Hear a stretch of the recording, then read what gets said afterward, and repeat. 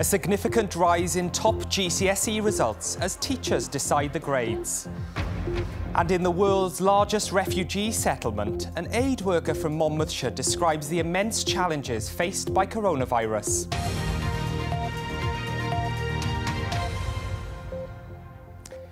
Prynhawn Da, good afternoon. Pupils across Wales have been collecting their GCSE results this morning, with grades significantly up on last year. Almost 3/4 of the awarded grades were between A star and C. It follows a decision to base the marking on teachers' assessments after there was uproar at the downgrading of A-level results last week. Here's our education and family correspondent, Bethan Lewis. The class of 2020. 18 stars and 2 A's. That's brilliant. Their schools were closed, their exams cancelled, and then a huge political row about their grades. But on results day in Cyfarthfa High School in Merthyr, there were still the usual nerves. I'm delighted with my results. I've had A's and everything. I'm just so happy, and I wish all my friends the best of luck. I know many people who thought that they wouldn't get anywhere near what they deserved in their results, but I'm glad that we've had a change in the results today. In Prestatyn High too, relief or disappointment when they saw their grades. I didn't think I was going to do as well as I have, so I'm just so overwhelmed. In shock that we haven't done exams, and it just feels all a bit soon in a way, but like it's taken forever to get here at the same time. At the start of this week, a process which was supposed to make grades more consistent, but which many claimed had downgraded results unfairly, was ditched in favour of the original grades submitted by teachers. It meant overall results have gone up significantly. After a turbulent week, the Education Minister congratulated pupils at Stanwell School in the Vale of Glamorgan. Education ministers and administrations right the way across the UK did their very best, working with regulators and others to put in place a system so that children could get a grade and an award this summer. I think it would have been unimaginable. It's not the fault of the young people that they couldn't sit their exams, that we weren't able to give them a qualification that would allow them to move on to their next steps. This results day was always going to feel different after exams were cancelled and happening in the middle of a pandemic. At this school, they emailed results to pupils and now they've come in to register for sixth form. The build-up heightened the uncertainty, but they think the right decision was made in the end. Today, our GCSE results reflect the work that our students have put in, our teachers have put in, and I think is a fair representation of what we've done. Our results are very good, but they're not hugely inflated from previous years. A-level and AS grades have also been upgraded. Some BTEC pupils still haven't had their results, and these GCSE students say it's been a difficult time. I really thought I wasn't going to be able to achieve what I had today, but it's really come through and I'm so happy with my results. It's a stressful time for us, and I just don't really know how to feel about it. It's still a lot to take in. Plenty of success for the pupils, but now there'll be an independent review to find out what went wrong with the process. Bethan Lewis reporting there. A public inquiry should be called into the way the pandemic's been handled by the government, according to a campaign group. Lee Morgan-Jones is part of COVID-bereaved Families for Justice. Her father died with coronavirus at Newport's Royal Gwent Hospital in April.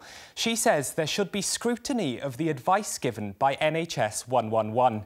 The Welsh Ambulance Service, which runs 111, says it welcomes all feedback. It's about learning and getting an evidence base from what we now know to enable us to care for people far better and to save lives for a second, third, fourth, whatever wave that might be. Meanwhile, both the Welsh and UK governments say there should be an inquiry, but not at the moment.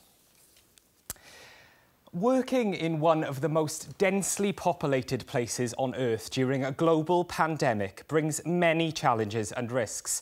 Alex Detaney, who's from Monmouthshire, is an aid worker with the United Nations World Food Programme at the Rohingya refugee settlement in southern Bangladesh. Alex contracted COVID and recovered, but says social distancing is extremely difficult to implement. He's been talking to our reporter Matt Murray. It is the largest refugee settlement in the world. Nearly 1 million people live here.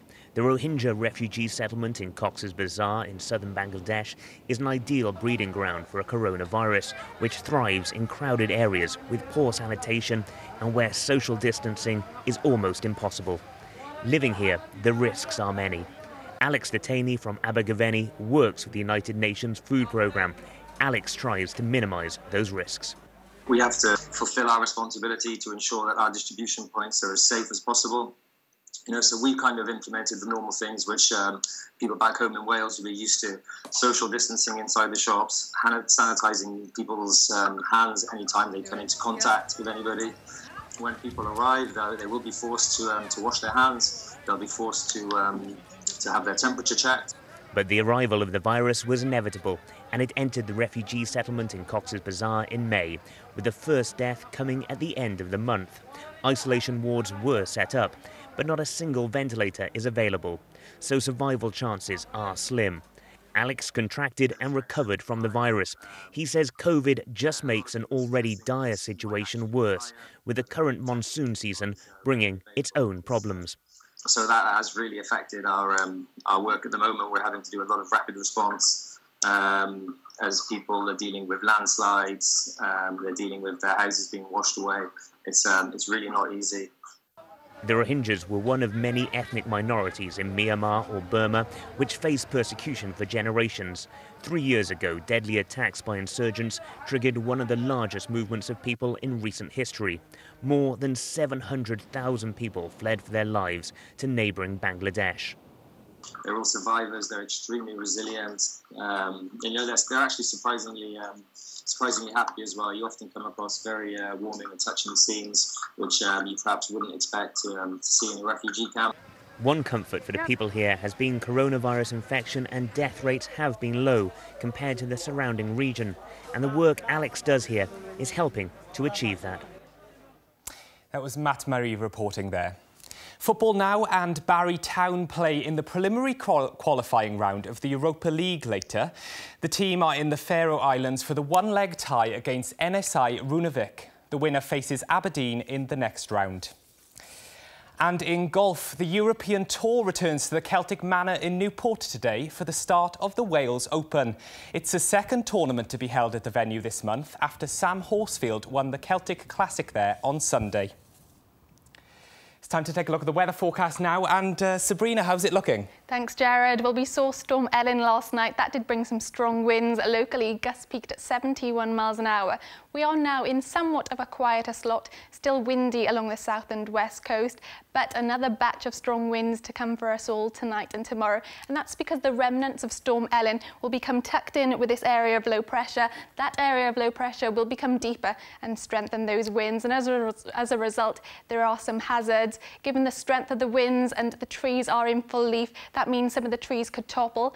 And then we also have some large tides at the moment, together with some large waves, and that could allow for some coastal flooding. At the moment, Natural Resources Wales have issued a series of flood alerts and flood warnings because there could be some issues.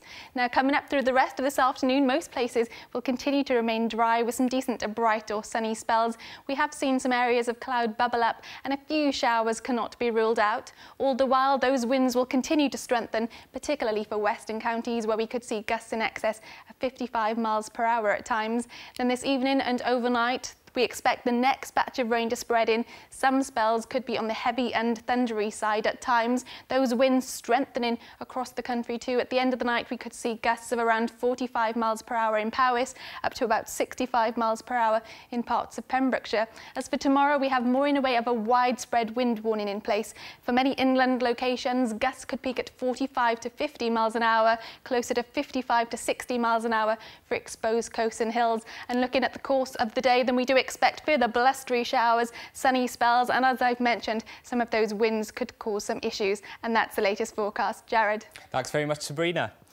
That's all from us on the Lunchtime team. Jennifer Jones will be back at 6:30 with the latest from Wales today. Until then, have a good afternoon. Goodbye for now. Hwyl am y tro.